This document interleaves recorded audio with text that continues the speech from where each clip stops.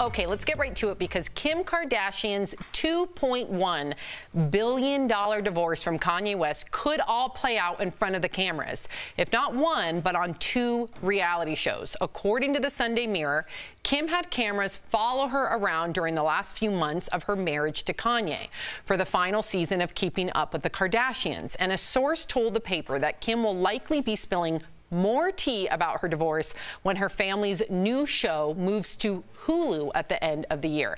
Now, we know that this is just a report from a specific paper or a tabloid, so we're going to have to take it with a grain of salt. But considering the history, Jeff, of the Kardashians really laying it all out on the line with Lamar Odom and a lot of the other controversies that surrounded them, do you think that they're going to do this? And if they do, is that okay?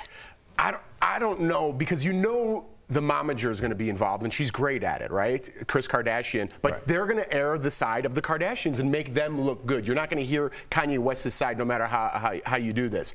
I didn't even know they're supposed to be filming any new seasons on Hulu. So maybe this is an advertisement for Kim to have some sort of show, because she said on her Instagram she is not filming with her sisters anymore.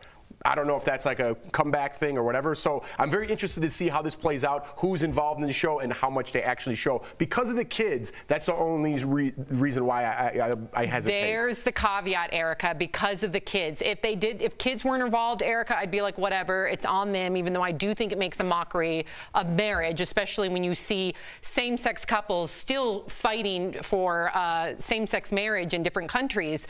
However, because of the kids, I really hope that this isn't true. What do you think, Erica? I think that this is what has to be done.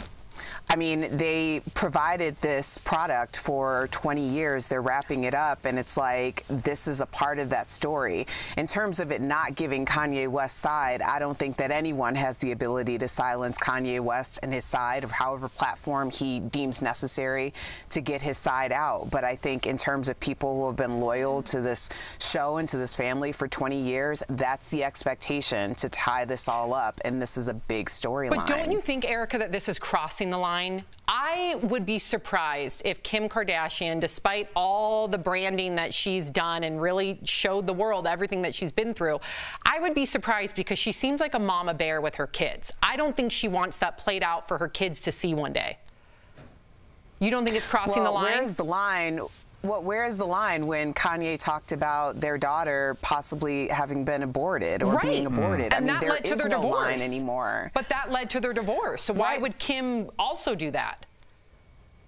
Well, who knows how it'll be done? I mean, there is a story. This has to be tied up.